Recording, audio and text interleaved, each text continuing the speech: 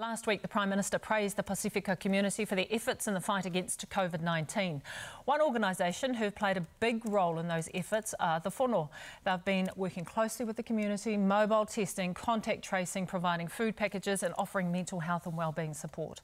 The Fono are a team of people who are devoted to their work and truly care for their community. And joining us now to talk about their admirable responses, CEO Tevita Funaki. Morena, Tevita. Morena, Jenny, and malo lele.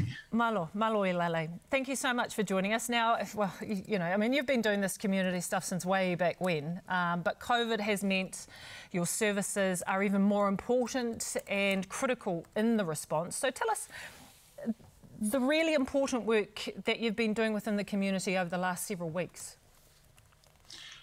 So part of the response, obviously, the Pacific are hitting hard in this time round.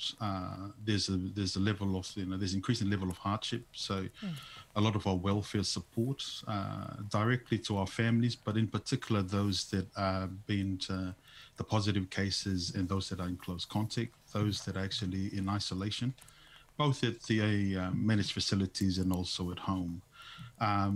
And then we also provide some of the support around the contact tracing of those that are difficult to be located, so that they can also be supported. And again, the focus around testing, increasing the testing around Pacific. So we've got mobile testing clinics that we're going all over, deployed all over the place, in the border testing beginning with, and now closer to community and schools. And then we also have some of the CPEC stations, again, driving testing as well. So your team has been working really, really hard, and I want to talk about them shortly, but I do want to talk about the cultural specific approaches that we have actually been talking about throughout this week. The need to have a Pacific voice at the forefront of this outbreak and the fight against it. Now, you're on the front line, dealing with whānau every day. Talk to us about your experiences and why it's important to have Pasifika-led approach at a time of high anxiety. One of the key things that has come quite clear this time around, Jenny, is the fact that your ability to speak in the first language, your ability to communicate with these families in their own mother tongue, whether it's Samoan, Tongan, Tuvalu, Tokelauan, it's very, very important. But also the understanding of the dynamics and the cultural appropriateness or culture within Pacific families. So, when you turn up to some of these homes, there's level of anxiety around in there. But having a familiar face with a familiar lingo, help ease the conversation and actually getting them tested or getting the support in there. So how have the community and whānau responded to you and your team?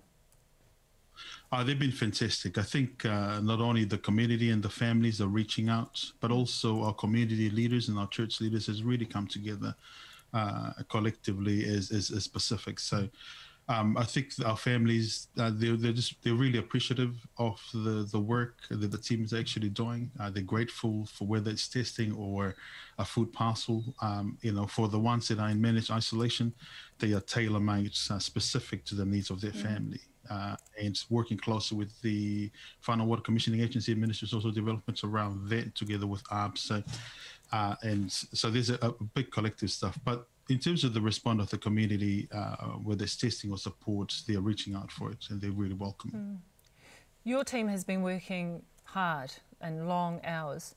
How proud of you are you of them? They're our biggest assets, as an organisation, as our people, and I'm extremely proud of the work. We've got a team that is committed to our ethos of caring as our culture.